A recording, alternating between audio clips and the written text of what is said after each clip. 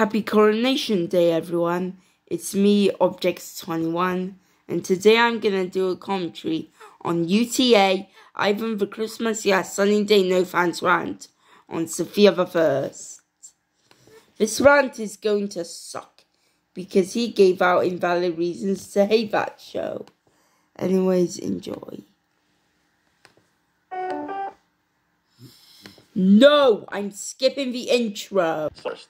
No, more like Sofia the Worst. Was that the best insult you could come up with? Because that insult was pathetic. Oh my god, this show sucks. This show involves 5 characters and they like to go on failure adventures. Sofia is so annoying.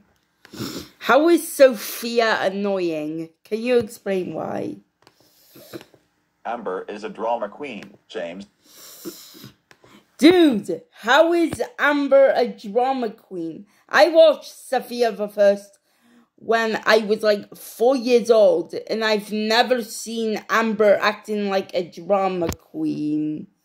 Maybe she is, but I don't have a good memory. Anyways, let's continue. James likes to disobey his dad, and there was an episode where he broke the stained glass window with the ball. Their parents...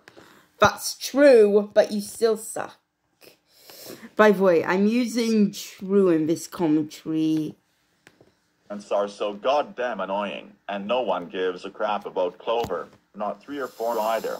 Not even 1,000. Do you know who likes this show? Graciela and Noel Saint, the creative and cute girl, Kaja Cool Cat. Una Kitty Cats, yes, Coconut Fredra, but no. And Jake's Foley. Do you know who hates this show?